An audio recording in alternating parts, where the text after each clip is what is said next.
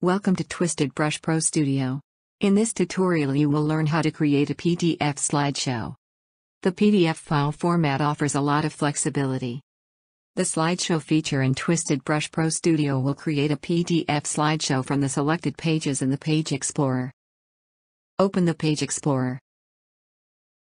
All the images you will create a slideshow of must be in the same book. Press the Ctrl key and click on the images you want to include. Select the Create PDF Slideshow from Selected Pages option from the File menu. Set a name and location for the file. And click the Save button. Your PDF slideshow is ready.